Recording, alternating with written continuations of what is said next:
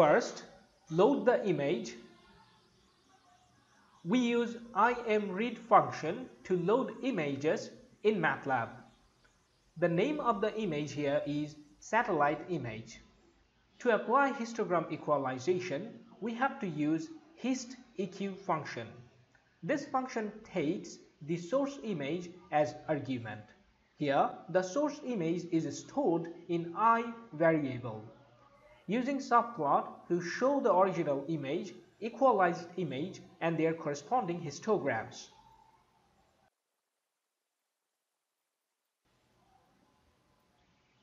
Run the code.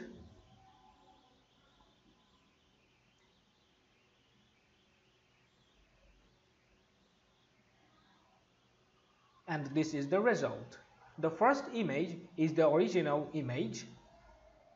The second one is equalized image.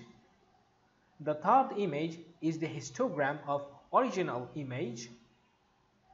And the fourth image is the histogram of equalized image.